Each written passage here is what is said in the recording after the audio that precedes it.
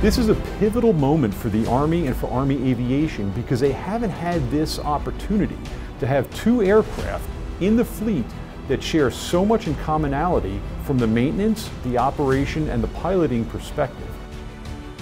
And this is really important to Army modernization because right now they don't have this capability.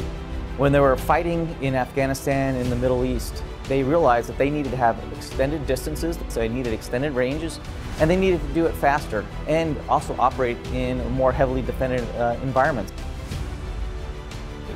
It is completely transformational and brings a capability that they do not have right now, both in lift capacity, vertical maneuver, military footprint, and the techniques and procedures that they utilize today and will utilize tomorrow.